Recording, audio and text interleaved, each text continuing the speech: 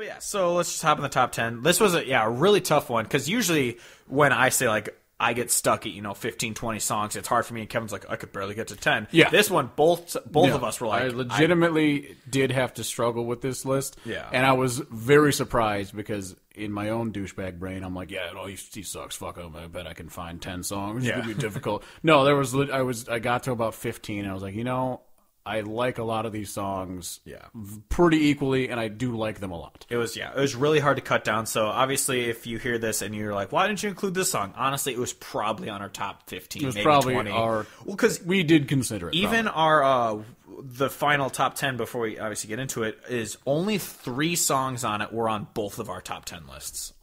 So there are... Once again, it's okay to be wrong, Steve.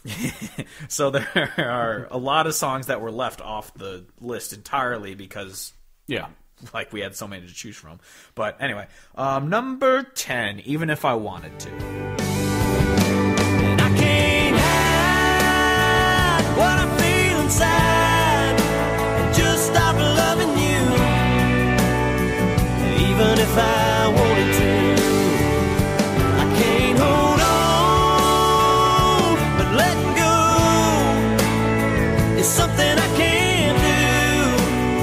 It's something I can't do, even if I wanted to.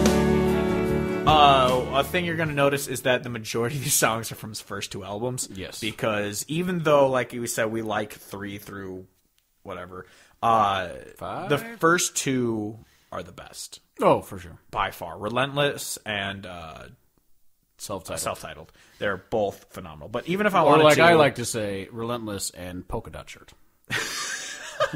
With really short goatee, looking a lot younger. Yes. Yeah. And the hat looks just obscenely large on his head. And I feel like he's got Does a big he still old... have the same hat on I feel that like one? he's got a big old melon head, so he's got to have a fucking huge hat to make his head look small. Huge. He's got the biggest head.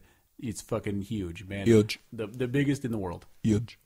Anyway, even if I wanted to, I guess we could just say that which list they're from. So this is from my list, and it was, I just fucking love this song because it's like about kind of giving up on a relationship. It's like, I can't even if I wanted to. Like, it's just everything's going to shit, and he's just like, I can't turn my back on it even if I wanted to because you mean too much and all that kind of shit. And actually, a lot of the songs you're going to realize on this list are just, I fucked up, but you stick around. And he has a lot ironic. He has a lot of self-deprecating type songs. And I do really like those because, you take the songs that you can relate to in certain ways. Mm-hmm. And he does have a lot of songs from that perspective that I feel like are well written. Yeah. But yeah, so Even If I Want To is great. Number 9, I Ain't Ready to Quit. Don't start thinking I'm gonna stop giving it all I got. You think you've seen love, you ain't seen nothing yet. How could I ever get tired of waking up by your side and the taste of your sweet kiss tells me I ain't ready to quit. This one is from your list. Yeah, this one is great because it's basically the same song about how I'm not ready to quit. I mean, it's not the losing the relationship and whatever, but it's like I can tell that I'm not ready to quit being with you because of whatever. But he uses all these different things. We talks about smoking a cigarette, and when the nicotine rush hits him, he's like, that tells me I'm not ready to quit. Yeah. And he talks about things like that, but then he talks about this lady that he's with, and he says, the way that you do blah, blah, blah tells me that I ain't ready to quit. It's just a nice love song, and but also kind of on that, using the theme of quitting, I feel like kind of says more about the character of the person. So I just kind of like that. This one was from My Kind of Party, right? I believe. I don't remember. I couldn't tell you. I couldn't. Literally any of these. Couldn't tell you. But yeah. Number 8, Grown Woman. Heart. It's only my poor heart. Just that little thing you tore apart. It ain't no headline news,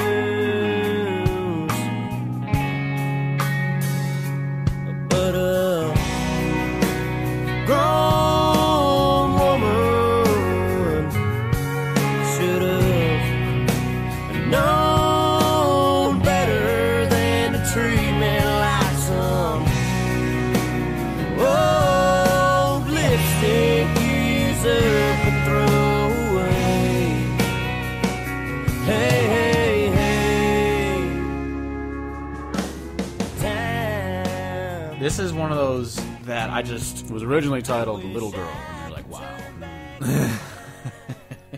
But no, I love it because it's one of those of, like, this girl destroys his heart, and he's just like, no grown woman should ever act like that. So it's like him talking about, like, I want to go back to when you were a kid and teach you, like, don't do this in the future. And it's like, you treat me like a lipstick that you're just kind of sick of the shade. You want a new one. You treat me like a dish rag that's gotten dirty, and you throw it away for a new one. And it's just like, no grown woman should act like this. You're acting like a little kid the way you're treating people's emotions and stuff like that. And I love this song.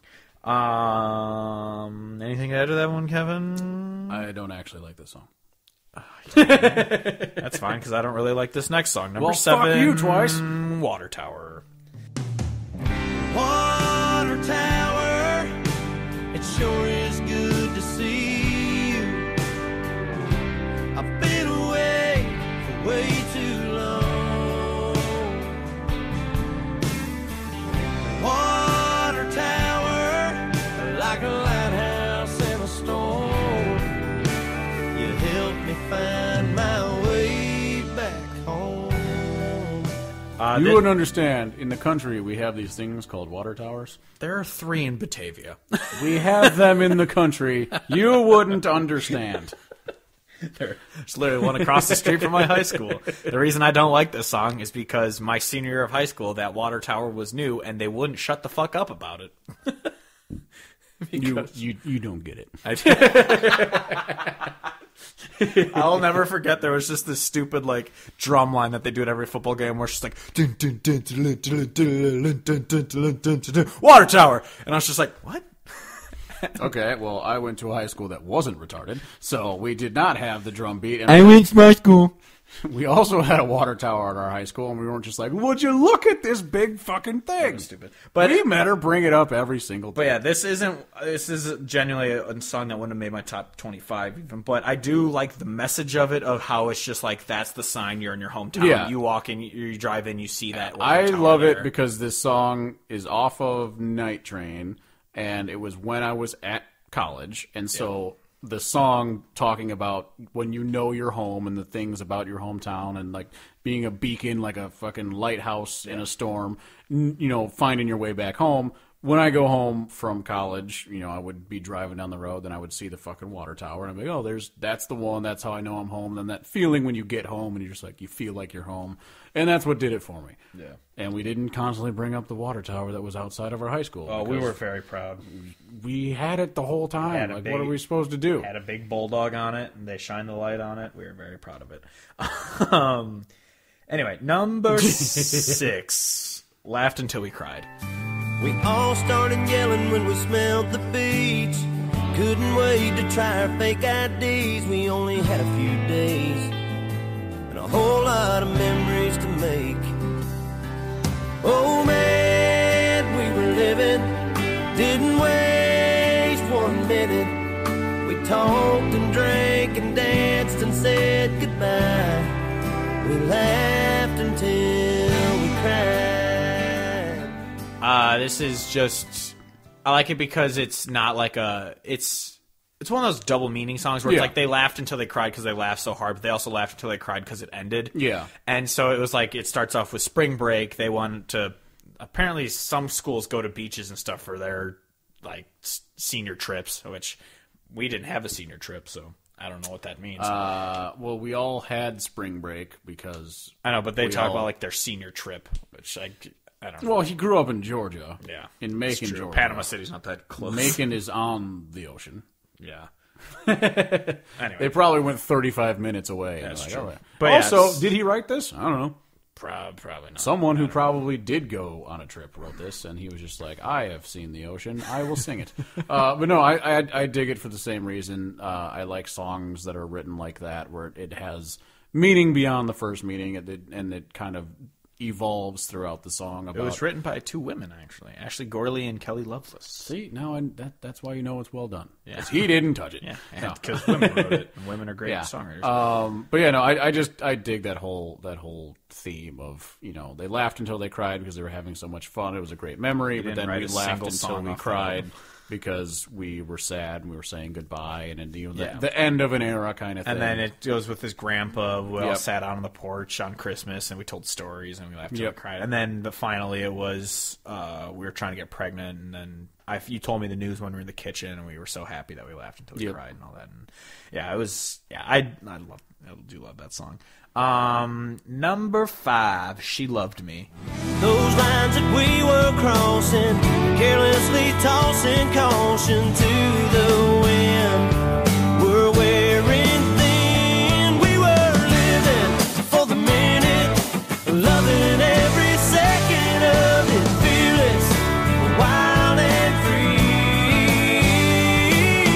Nothing could stop us, but one day time caught up with us and woke us up in the middle of our dream, but not before she loved me.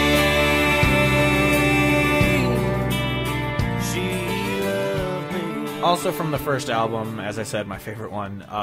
This is just a song about kind of looking back on that kind of high school relationship, and it was just like we took it really fast. It was kind of one of those hard flames that burn out too quickly kind of thing, and it was we did all this stuff, but it was not before she loved me. So it was all this just kind of just a good relationship, kind of looking back on a broken relationship that didn't last. And honestly, I not be too personal about it. This song, like I said, that girl in high school showed me Jason Aldean back when I was first kind of discovering country, and I just remember listening to the song when we were driving through Batavia one time, and it just kind of stuck with me that way. And it always, so that song always reminds me of her, even though obviously she's not in my life anymore, mostly because she's dead. But that'll do it. That'll do it. But yeah, so she, it just always kind of reminds me of that, and so I have the kind of good nostalgia of this song. But I also just love the message of, it was just this kind of broken relationship, and just looking back on it. But number 4, one Kevin was really mad wasn't on my top 10, is The Truth. Tell 'em I'm out on the west coast where it don't ever rain, and that I'm probably doing fine. Just don't tell 'em I've gone crazy, that I'm still strung out over you. Tell 'em anything you want to. Don't tell them all the truth. Yeah, don't tell them all the truth. How can you not have this on your top 10? It is barely undeniably a top 5 song. It barely missed top 5 for sure. I like a lot of his songs, and this one is one I listen to. It's less okay than to be wrong. If I didn't include the ones from the newer albums, it would have probably peaked at 9. But wrong.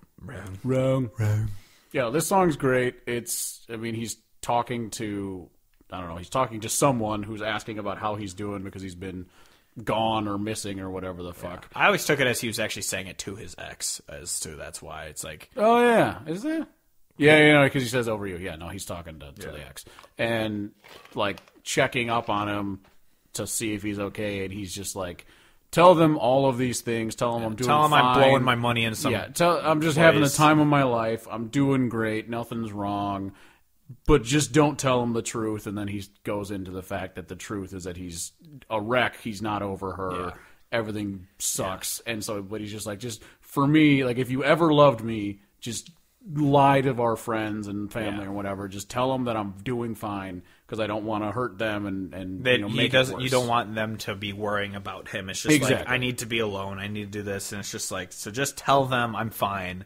Don't tell them the truth. Yeah. No emotion whatsoever. Definitely shouldn't be on the top 10. Yeah, fuck this song. Fuck it. But number 3 is, the top 3 are songs that we both had on both our lists because these are all fantastic songs.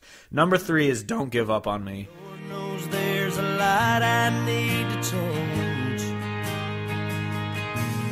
I want to, maybe you make me want to.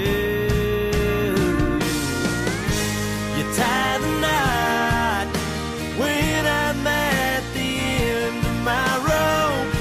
You never stop believing in me when I don't know who I am.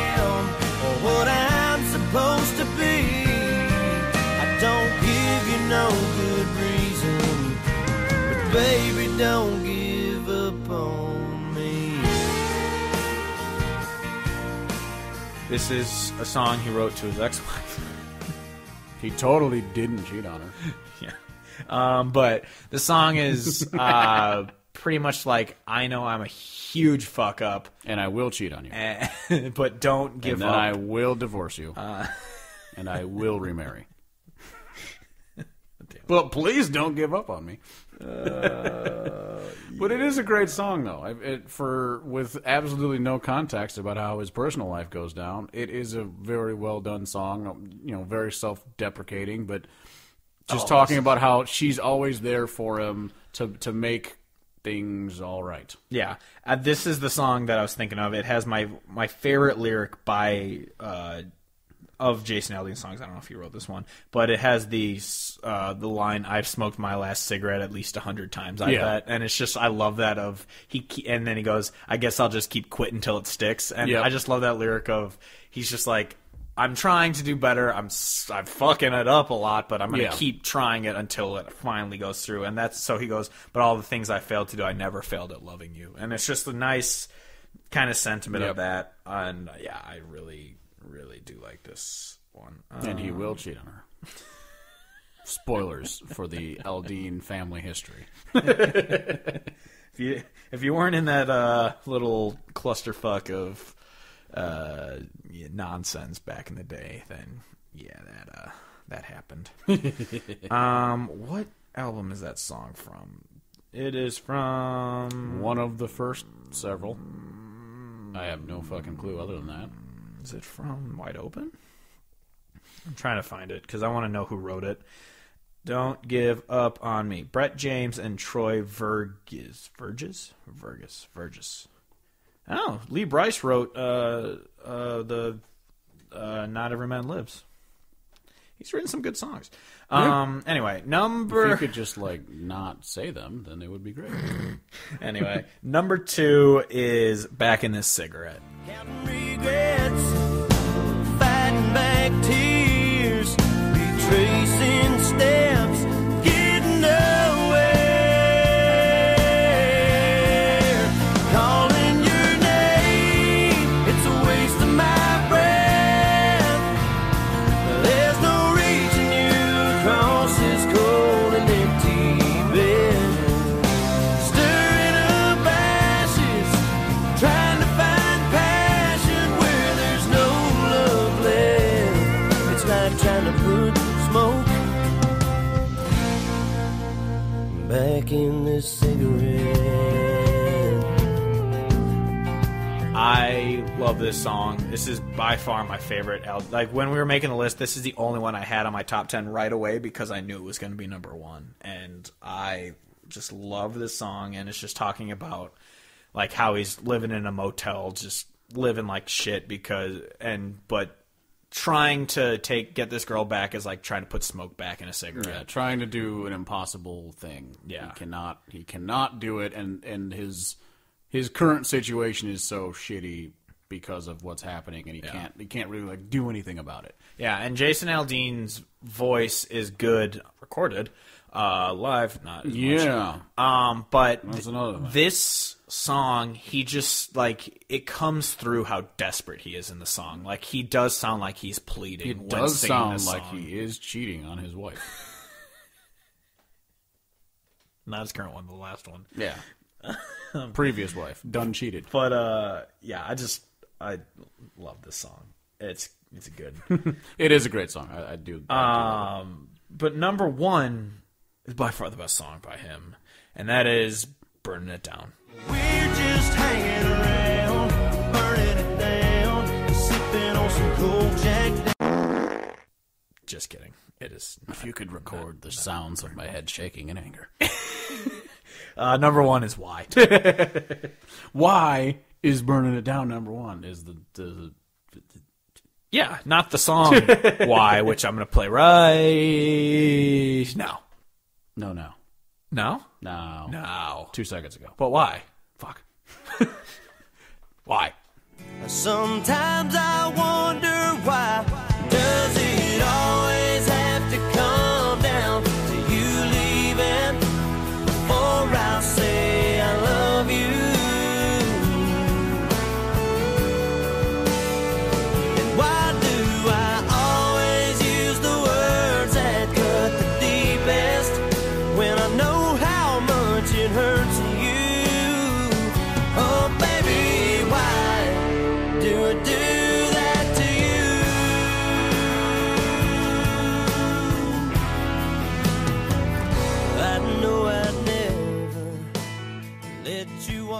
This song Bad radio. is a song where he doesn't know why they keeps forgot cheating on his wife. I was going to say why they forgot his French fries, but that works. Oh, yeah, so this is a great song about how he's like kind of a shithead, and he acts like a shithead to his lady, and he doesn't know why, because he makes the realization of he ends up caring the most and like proving how much he cares only when she's like about to walk out the door and when he's already been a giant tool to her. Yeah. And he's why contemplating why are you the way that you are? Yeah, like, why do I wait for you to cry before I tell you I love you? Like, why am I being this piece of shit? And I think it's just a really interesting song because it's not a breakup song and it's not a love song. It's just this really interesting fucking emotional dynamic that I feel is really cool and, you know, is captured well in the song. This song was written by John Rich of Big and Rich. Really? Yeah. Wow. I'm amazed that he didn't, you know, throw in any sort of pelvic thrust motions into the song writing somehow. Save a horse, ride a cowboy. Oh, Kevin, good news. He's wearing a polka dot shirt in the single album cover, too. He really fucking doubled down on the polka dot shirts. Yeah, album 1, he was all about the polka dot shirts. What was going on in the world at that point where polka dot shirts were so damn popular? It was country. He actually wore stupid shirts back She's then. country. Instead of white to her polka dot t-shirts. shirt to her polka dot boots. Country. Exactly. But yeah, so that's our top 10. Honestly, I would give Jason Aldean a listen.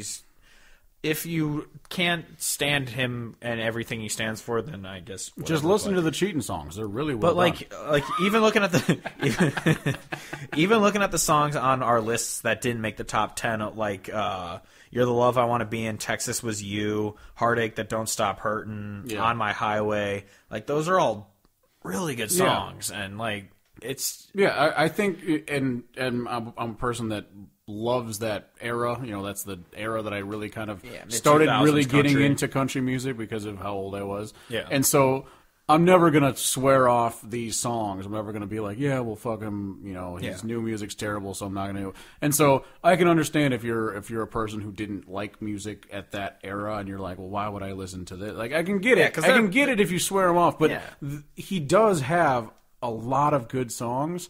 And that's honestly why it's so disappointing that he is as shitty as he is now. Yeah. And like, it's really disappointing. Yeah, because I mean, there are people who have hated country since Garth Brooks came into exactly. the like, phrase, so if you hate Garth Brooks and like all of the late 90s, early 2000s country, you're obviously not going to like it because it's the same sound. Yeah. But I still think that qualifies as country, and he does have a lot of well-written songs. Yeah. Whether or not he wrote them, I don't know. Whether or not he cheated on his wife, he did. You know, you never know. I know from his first album, he wrote a lot of them. He wrote Big Kenny wrote a lot of his first songs, and he's just John really Rich. good friends with Big and Rich, I guess. Apparently, he wrote Even If I Wanted To. He must have heard "Save a Horse, Ride a Cowboy." He's just like, if only I could take that song and burn it down. Yeah, John Rich wrote I'm Just a Man also. He wrote, Aldean wrote You're the Love I Want to Be In. He wrote She Loved Me. So he wrote like his best songs from his first album, which is crazy. It's impressive. Yeah, and then from his second album, he wrote none of them. Well done. He took the step down and decided to just be like, nah, I'm done. So yeah, But he... Like, even when, like we said, going through his newer albums, he even still had some hidden gems on there, and even we were right to write most of his music off because it's not good. Yeah, no, the last couple albums, if you don't listen to them at all, for sure, you're good. Like, you're good. Like I said, the one with Miranda Lambert's good to listen to, and then what was the one from the other album that I like? Don't Change, Gone. I like that one because it's just one of those of like, I fucked up and I want you. All this stuff's happening, but it doesn't change that you're gone. And yeah, I like that one. But